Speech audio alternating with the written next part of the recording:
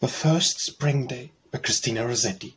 I wonder if a sap is tired yet, if wintry birds are dreaming of a mate, if frozen snowdrops feel as yet the sun, and crocus fires are kindling one by one. Sing, robin, sing, I still am sore in doubt concerning spring. I wonder if a springtide of this year will bring another spring, both lost and dear, if heart and spirit will find out their spring, or the world alone will bud and sing. Sing hope to me, sweet notes, my hope, soft notes for memory.